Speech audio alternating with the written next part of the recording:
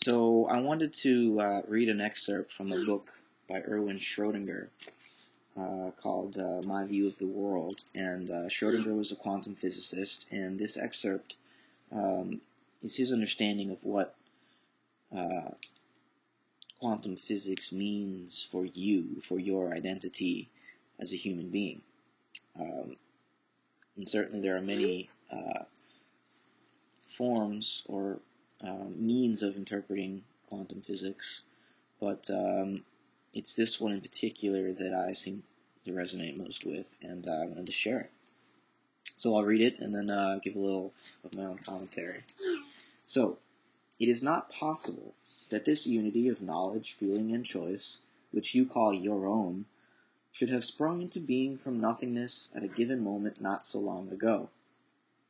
Rather, this knowledge, feeling, and choice are essentially eternal and unchangeable and numerically one in all humans, nay, in all sensitive beings. But not in this sense, that you are a part, a piece, of an eternal infinite being, an aspect or modification of it, as in Spinoza's pantheism. For we should have the same baffling question. Which part, which aspect are you? What objectively differentiates you from the others? No, but inconceivable as it seems to ordinary reason, you, and all other conscious beings as such, are all in all. Hence this life of yours, which you are living, is not merely a piece of the entire existence, but is in a certain sense the whole. Only this whole is not so constituted that it can be surveyed in a single glance. So, you may look at my body in a single glance with your eyes and empirically say that you have sensed a distinct and individual body which exists in and of itself.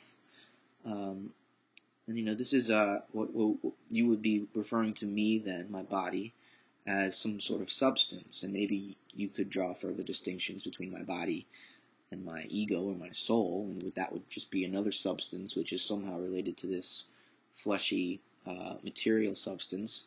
But let's just say we're not going to go into that kind of complexity and say that I am basically my body. We might say that in a single glance I appear to be separate and distinguishable from my environment and from other bodies. But what Schrodinger is pointing out here, or at least arguing for, is that at the quantum level, an electron, for example, by itself is pure potential. It requires some other bodies to relate to become something actual, something particular. And so its identity is constituted by the system of relationships within which it finds its place.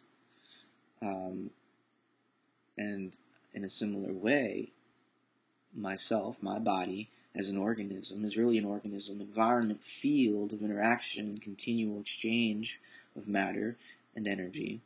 But energy, again, of two kinds. We can make this further complexification and understand that this body is more than just a physical object. It's also a spiritual subject. And by spiritual, I don't mean to imply another substance separate from what we may think of as a physical substance. I mean to just get rid of the whole idea of substances at all. A substance is something which requires nothing but itself in order to exist. So to think of my body as a substance, or my soul as a substance, we would have to say that it exists as a separate object. And, if we're going to take what Schrodinger is pointing at seriously, we can't do that. There are no substances, there are no things which require nothing but themselves in order to exist. What we call individual things are really distinctions that we make through our symbolic linguistic activity in a field of undifferentiated potential. Certainly we can distinguish various aspects of this field. There is this body here with a relatively individual experience, and there are other bodies out there with relatively individual experiences, but only relatively speaking. At the most objective level, we're capable of scientifically understanding at the quantum level of reality. You can't draw these sharp lines between separate bodies. They're not separate bodies. They're systems of interaction and exchange. And when you bring relativity theory into it, and recognize that matter and energy are basically interchangeable, then reality itself is this undifferentiated flux of dynamic energy. And it's all one cosmos. And though it is one, it seems to be in this process of development. And Schrodinger talks about the wholeness of it, but he doesn't necessarily talk about the genesis of it, the evolution of it, the becomingness of it. And I don't think he would mean to leave this out. But when we extend evolution to a cosmic scale, I think we recognize not only is the cosmos whole, but it's constantly developing, and it develops holonically into a holarchical form. Holarchy is a term coined by Ken Wilber, which combines hierarchy with holon. A holon is a whole part. He thinks reality is basically nested collections or sets of whole parts which build a certain hierarchical structure. So atoms are parts of molecules which are a new whole, but that whole molecules is part of another new whole, which would be macromolecules, and those parts are part of a larger whole, which is a cell, which are part of a larger whole, which is a body, a multicellular organism, which is part of a larger whole, at least at the level of human multicellular organisms called society. And all of these organisms on planet Earth, human or otherwise, are part of Gaia, the planet as a whole, which is part of the solar system, the galaxy, and so forth. And this process of holarchical nesting seems to be developing and complexifying over time. And at the base of it, again, would be